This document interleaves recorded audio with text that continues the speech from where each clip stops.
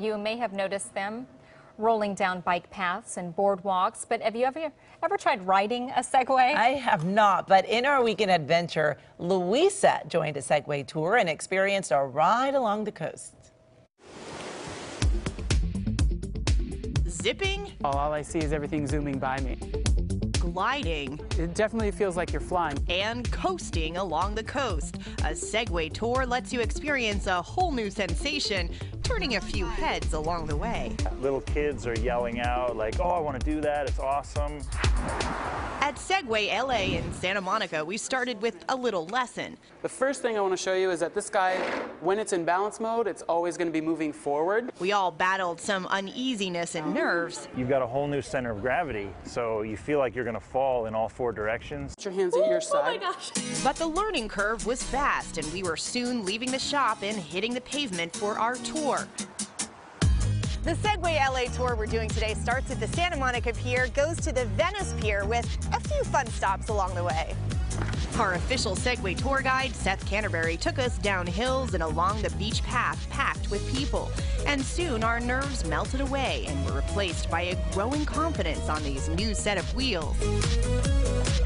You kind of felt a freedom that you could just go kind of fast and kind of turn and go anywhere you wanted to go. It didn't take long for this group to start showing off new moves and even letting loose with no hands. All right, we'll try it one last time.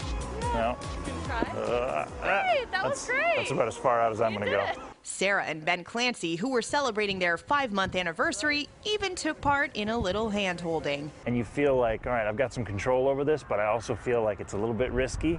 For more of a challenge, we took a winding path up a hill. And at first I wasn't sure I was going to make it up the hill, but it's kind of getting used to how your balance is on here. That balance was needed on the way down that hill. As we started mastering the Segway, we began to soak in the beachy views, experiencing the coast in a different way as we whizzed by on our Segways in the sun.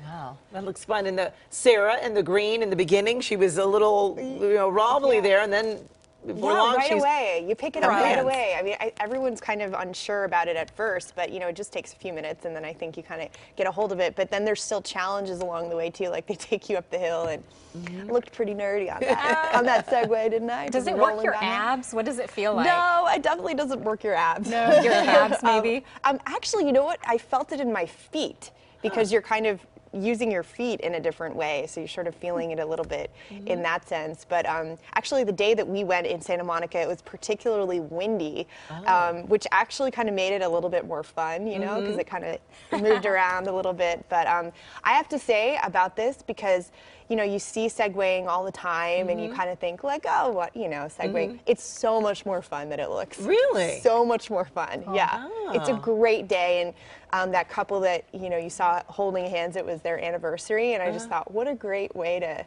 spend your anniversary. Well, unless they fell, then they might have broken up. Luckily, there was no disasters on the Awesome. Segway. But that's great. But let us know what your favorite weekend adventure is. Let us know what you think I should try out next. I'm game for most things. Email us at weekendmornings@cbs.com.